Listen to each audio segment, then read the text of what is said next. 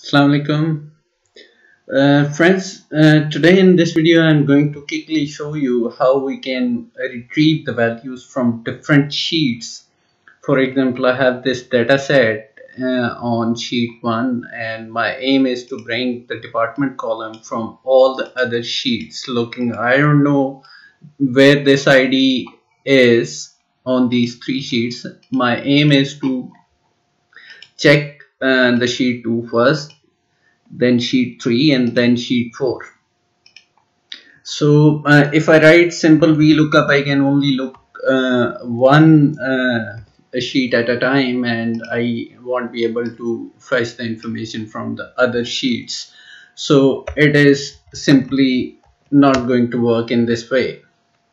So what I am going to do is I am going to wrap the VLOOKUP function in if-error function, which will allow me to add another VLOOKUP if it finds an error in the first one. So let me do the first VLOOKUP. I just started if error, then immediately started VLOOKUP, and A2 is my lookup value.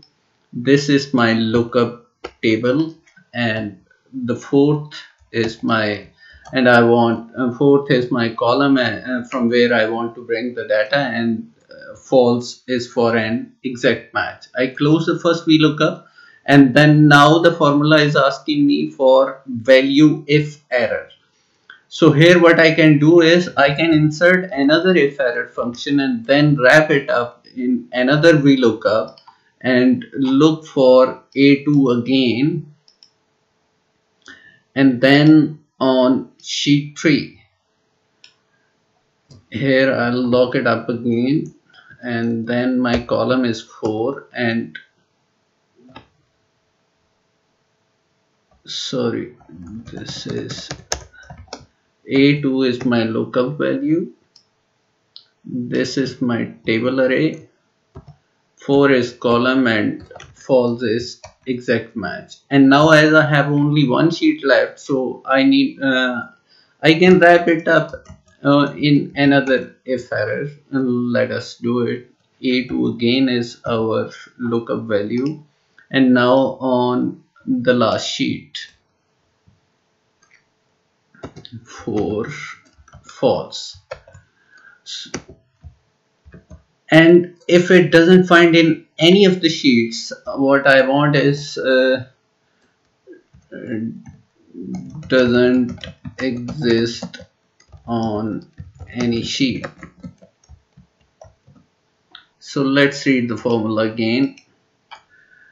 So VLOOKUP on the if error, VLOOKUP the lookup value and then the sheet 2, then again if error and VLOOKUP. You only have to separate it with a comma and insert another if error function. What if error does is if if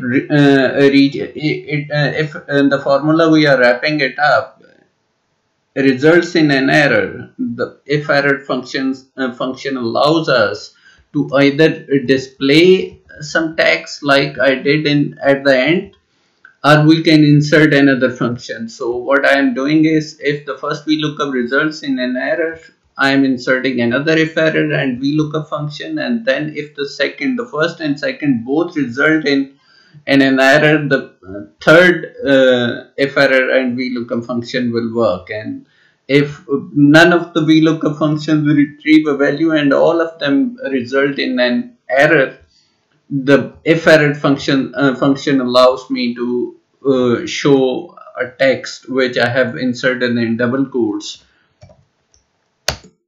So here it is. We have checked, and I'm just going to drag it down and let's see what happens. Here we go. It has retrieved the information from sales tab, from sales tab, from marketing, from HR, and if it didn't find anywhere on those sheets, it just put the text I have inserted in here. So this is how we can wrap it up with if error. But if you have XLOOKUP, you don't need to have the if error function wrapped it up. You can simply look it up within the XLOOKUP function. You can wrap another XLOOKUP function. So the first argument is lookup value. The second is the lookup array. This is my lookup array. Then this is my return array. And now here, if not found, we can wrap it up with another XLOOKUP function and simply insert the next one. A return array for the second one. Keep locking the ranges, because if you do not lock the ranges, it will just keep moving down, so your formula will not result accurately. So just keep in mind, you have to lock the ranges. For example, I'm just selecting this range and it is showing A1 to A7, but if I press F4, it just locks it down. So once it locks it down, it means the cell references are absolute and we don't need to do anything. They won't change, they will stay the same. Now here, as I have done for all the sheets, now I can insert the text after the last lookup. Not found on any sheet.